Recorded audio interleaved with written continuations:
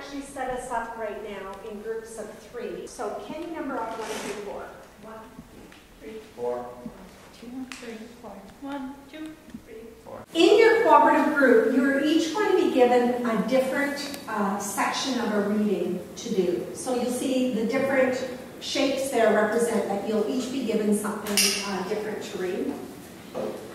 You'll read it, you'll debrief it, and then I'm going to have you get together with somebody else from another group who has read the same article that you have.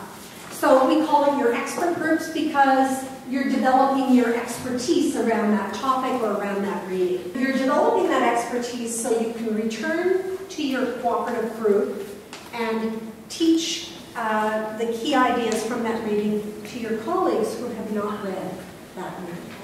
Okay? So the accountability, the individual accountability for you is quite high.